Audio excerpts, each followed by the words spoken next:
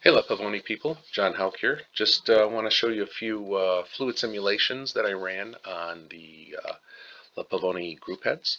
And this one here is our Generation 3 group head. The water area here is the area outside of the plastic sleeve, so we're not actually looking into the brew chamber. This is where the water comes in through the siphon tube, and this is where the water exits this blue area that I've identified into the brew chamber. So the piston would be raised up, exposes this inlet, and then the water would enter the brew chamber. And I set all the water in the group head to 90 degrees Celsius. That's why it's blue.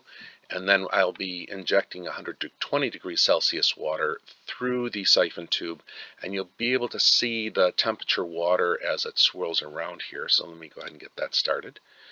And you can see the water quickly cools as it comes out of the siphon tube.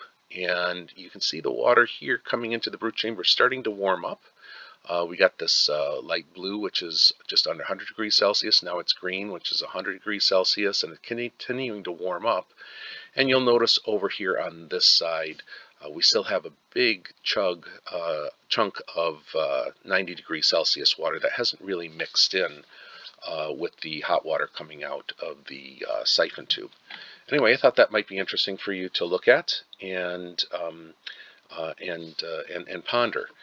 This next video, let me pause it here real quick and explain what's going on here, is we rotated the sleeve 180 degrees, so that way this inlet now is in the front of the group head. I don't know if you can see it, there's a light outline of what the actual group head looks like. And this is Bong's idea, and so we just rotated the sleeve, and we didn't worry about the threads because we can do stuff like that in CAD without worrying about it going up or down. And one thing you'll notice here with Bong's idea, moving the channel towards the front, is a lot more blue water, a lot more cool water enters the brew chamber before it starts warming up. We still have a little bit of stagnant cool water down here and up in the upper left, but for the most part, it does a nice job of consuming the cooler water before introducing the hotter water into the brew chamber. And now we have the same situation with the hole in the front, but we got rid of the channel. And this was one of his modifications, is just to get rid of that channel to see what would happen. And so I removed the channel and just let the water come in through that hole. And see what that looks like.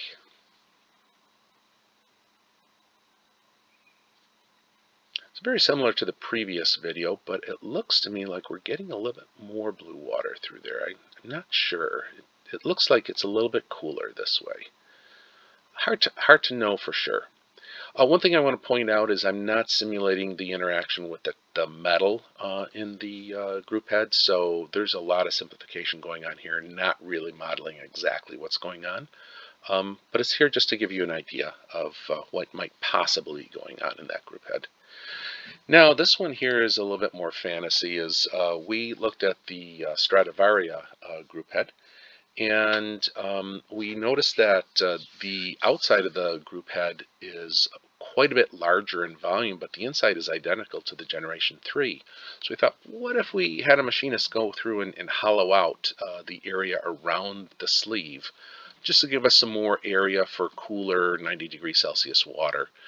So you can see that this blue area is a lot larger. And leave the channel in the front like we did on the second video, and see what that looks like.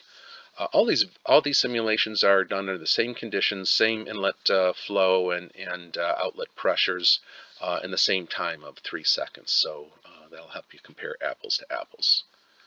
One thing I do want to do here, let me pause it real quick, is regardless of which simulation we're running, you'll notice that if you put your temperature probe on the front of the group head, a lot of people use those adhesive stickers.